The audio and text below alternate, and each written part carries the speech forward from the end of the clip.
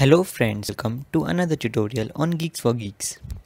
In this video, we are going to understand the program which checks if a string is a perfect square string or not.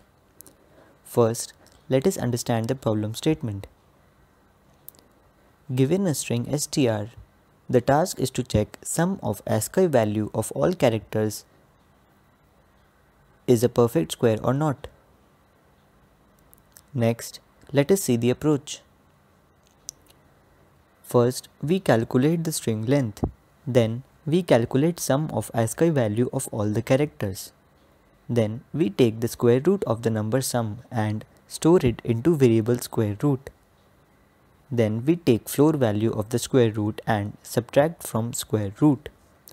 If the difference of floor value of square root and square root is 0, then we print yes.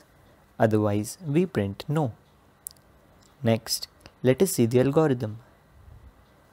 We take a sample string d and pass it to str in the isPerfectSquareString function.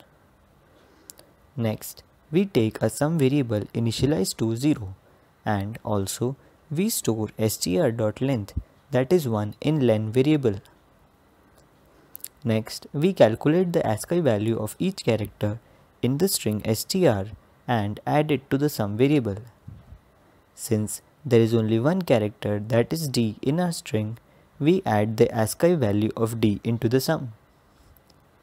Since ASCII of d is 100, sum will become 100. We have iterated in the for loop, so we break out of the for loop. Next, we find the square root of sum and store it in variable square root.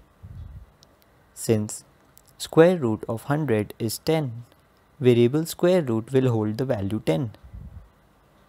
Next, we check if square root is an integer by taking floor of square root and subtract it in from square root.